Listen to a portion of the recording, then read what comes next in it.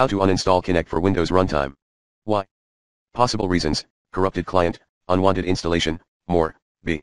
How? Solution number 1, perform the uninstallation process manually. Step 1, gain admin access. Step 2, exit target app and associated background processes. Step 3, start the standard uninstall routine. Step 4, restart your computer when ready. Step 5, optionally clean related projects, components, or software remains. Follow me, exactly. See solution number 2, try the recommended Uninstall Tool Pro in the description area, if this removal guide fails to work.